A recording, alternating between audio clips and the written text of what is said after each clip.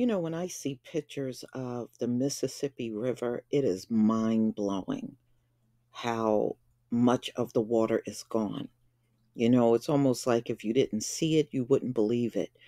Well, they just did a measurement of the water and it dropped another minus 6.1 feet. I mean, this water is literally going to be all gone in a short period of time. And it's impacting other states. I know we always focus on Mississippi for obvious reasons, but it will impact other states where the Mississippi River runs through. And they said it is drying up so fast and it's going to impact the commerce in that area and so many other things. I'm going to go ahead and play this audio for you from Newsweek. Why is the Mississippi River drying up? The Mississippi River's water levels are the lowest they have been in a decade.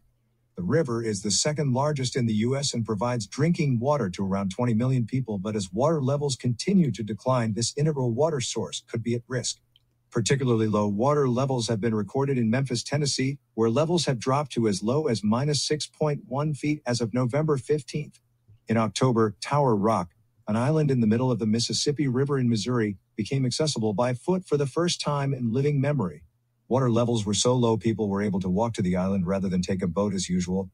It is not the only anomaly to occur as the river dries up. The sunken remains of a 19th century trading ship, previously covered by the river's waters, were discovered in Baton Rouge, Louisiana.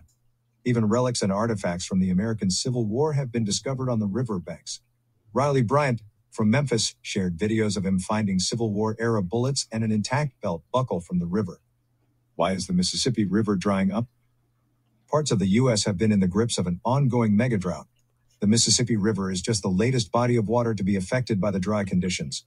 Around one-third of rainfall in the U.S. ends up in the Mississippi River, and with decreased rainfall in the Midwest, there is less water entering the river to begin with. Alexander Lukopoulos, partner of Science Water and chair of the Mississippi River Cities and Towns Initiative, WRCTI's Corporate Advisory Board, told Newsweek.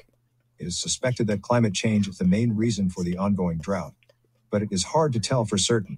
Some scientists have noted that in previous years, the river has actually produced record water flows, meaning this could just be a one-year issue. If water levels continue to recede, however, the discovery of shipwrecks will not be the only result.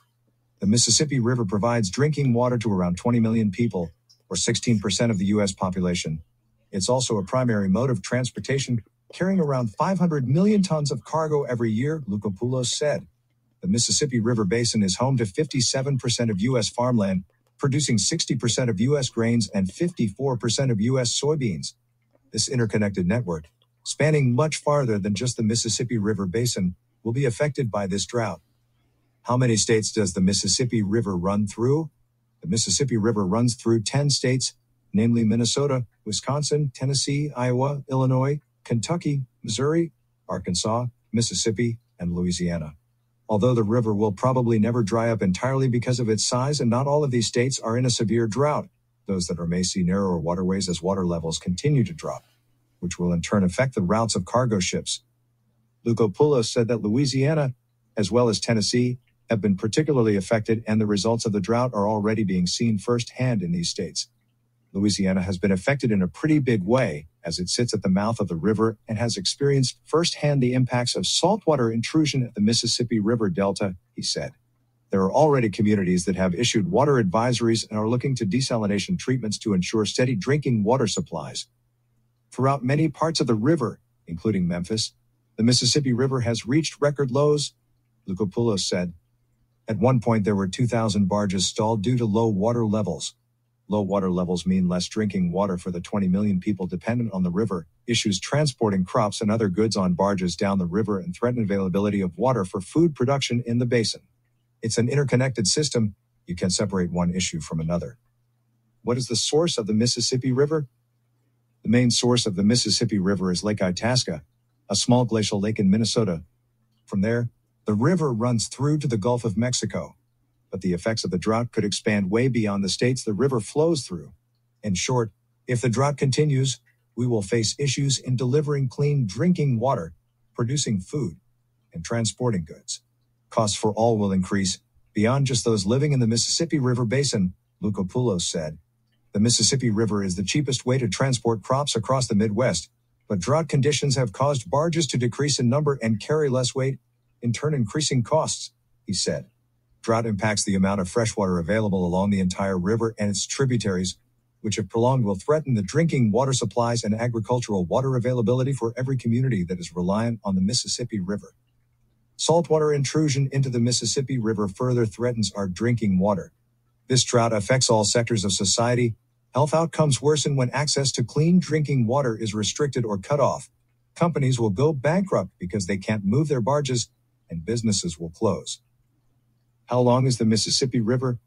In total, the river flows 2,350 miles. Since we don't have the power to control the weather, the best thing to do is to plan and prepare for the future, Lukopoulos said. Federal funding for drought is extremely limited and needs to be supplemented by investments from the private sector.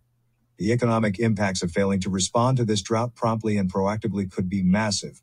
The number one solution is water reuse, which is essential to continued water security. By being conservative with water use now and building the systems that will allow us to operate with less available water going forward, we can be much more resilient in the face of drought. The Mississippi River is not the only body of water in the U.S. to be affected by drought. Lake Mead, the largest man-made reservoir in North America, is also drying up because of severe drought conditions.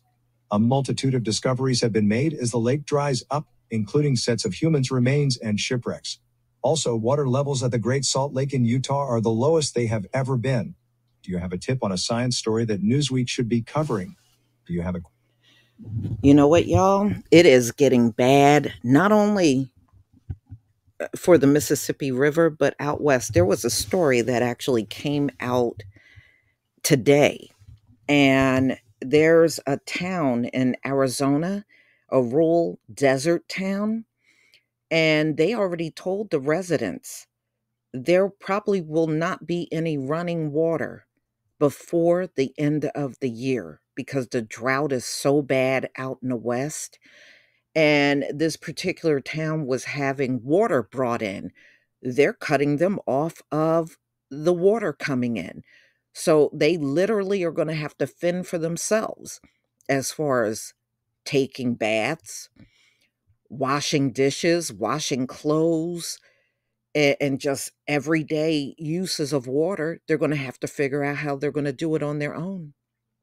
They're letting them know that they are getting cut off and there's just not enough water in the area that they're in, and it's just not going to keep flowing from the faucets. So those folks are literally on their own, and they said they had a bunch of wells out there, but even the wells are all drying up. So it's not enough water in the wells either to supply the community. So that's one of many. This is like a precursor to what's to come. Water is going to become a huge issue in many states in America. If the Mississippi continue to dry up in certain locations, y'all, this is going to be an environmental disaster for many people. You know, it's we all know that you can't live without water. You got to have some water. For drinking, for bathing, is just so many uses for water. So there's going to be a lot of places in trouble. I know they talk a lot about the West, but it's certainly not the West at all. West is not alone. But y'all, please tell me what you think about this story. Please leave your comment and subscribe. Don't forget to hit on the notification bell, and I'll see you on the next video. Peace, family.